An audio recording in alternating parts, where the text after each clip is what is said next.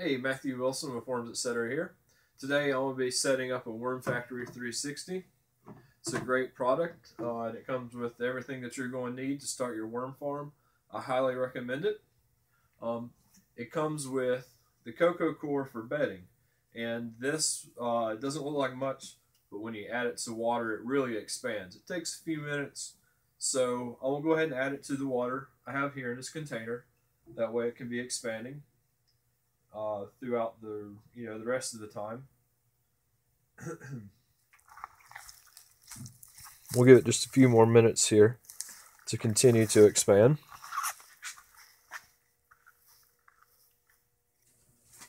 Okay, so we have our core expanding here, and we have the rest of our Worm Factory 360 here. Here's the base, and the worm ladder goes with the funnel cone or ladder facing down. Sits like that. The spigot needs to go here. Just put the nut on it and thread it too. Snug but not real tight. Our worm ladder sits in there with this down. Then we put our first tray on the bottom. We should add 2 to 3 layers of newspaper to the bottom of this. About 3 or 4 sheets thick.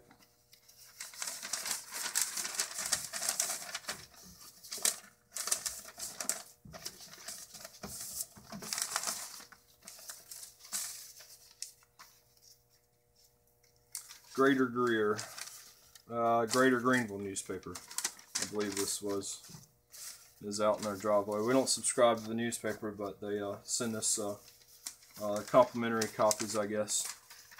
Yeah, it looks like everyone on the street is getting one. So there that is on the bottom. And to our bedding, instructions say to add a cup of compost. Mix that up. Oh, and by the way, the instructions said only to do half of the core. I did the whole block. So just keep that in mind. You should only use half of the coconut core.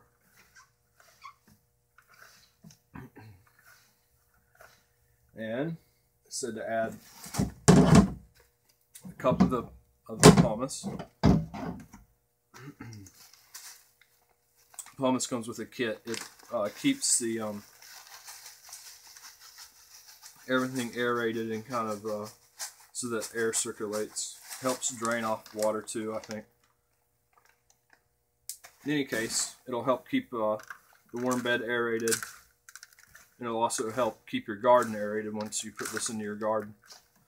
Pumice is an interesting rock. It's mostly air, and a lot of pumices will actually float in water. It's unique rock in the fact that it will float in water. I don't think this pumice will, but sometimes some pumice will. Here's the shredded newspaper. So to add some of that to it, just we'll mix this up real good. For me, it's a very familiar smell, the shredded cardboard and shredded newspaper. We have a large machine that we put our cardboard into, the boxes and stuff, and we shred the cardboard up and we feed it to our worms frequently. Alright, so that's mixed up pretty well. Add it to the bottom here. And the compost can be just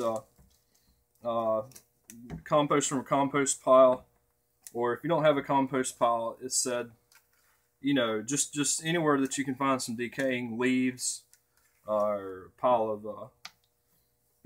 grass clippings or something that's decayed somewhere. If you live in a city, you might look underneath some of the shrubbery for like a pile of leaves that towards the bottom of it you'll see this black matter.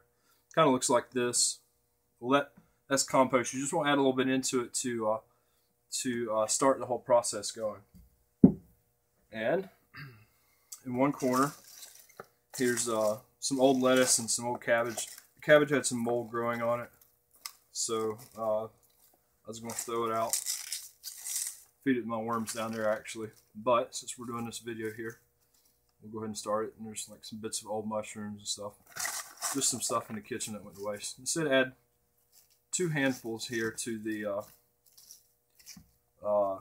worm bin, and then to kind of cover the whole thing with the shredded paper, such. And well, you know what? The bag it come in, I'm gonna shred it up too and throw it in there. The worms will eat it, just like they will on anything else. I guess I could spend a little more time to shred it quickly. I mean, to shred it more thoroughly, but for the sake of video here. Okay, and on top of that, we're going to add another layer of newspaper.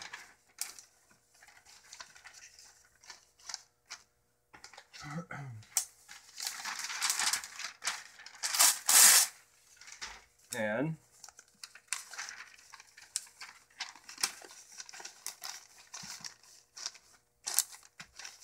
we're going to moisten this down.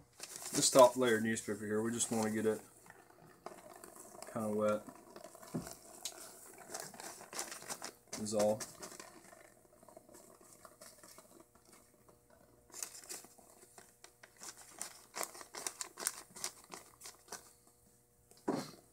Now, this should sit for a day or two until the worms arrive. We just kind of want to let it sit and let everything kind of get stirring and the compost working. And then when the worms arrive, we're just going to peel this back and put the worms in there. I'm going to put the lid on here, let it sit for a couple days. We'll come back and finish this, add the worms to it and let it go from there. We're just going to add our worms on top here.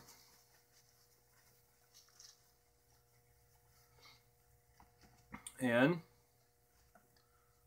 that's all we're going to do with worms right now. We're going to put this newspaper back on top of them, and they will actually find their way quite well, just like that. Put the lid on there, and you're good to go. Like I said, you can get the Worm Factory 360 in terracotta, green, or black. You can get it in the 360 or the regular Worm Factory, 3, 4, 5 trays. On my webpage, when you order the Worm Factory 360, you'll see a little drop-down box. If you want to add worms, you can add a pound of red wigglers, pound of euros, and it's wormsetcetera.com. My name's Matthew. I'm the owner. You can email me at matthew@wormsetcetera.com, and my cell phone number is 864-430-5869. I'd be glad to help you out with any questions you have or to place an order.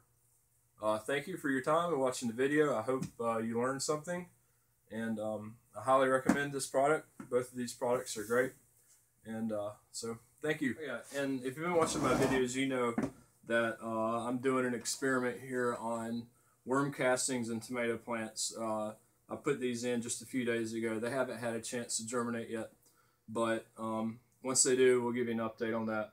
Also, in a couple, let's see, probably about 2 weeks, we'll do an update on this, see how these worms are doing, see how they're composting the cabbage and stuff, and we'll be adding some more food waste stuff to this as well. Once again, thank you for watching.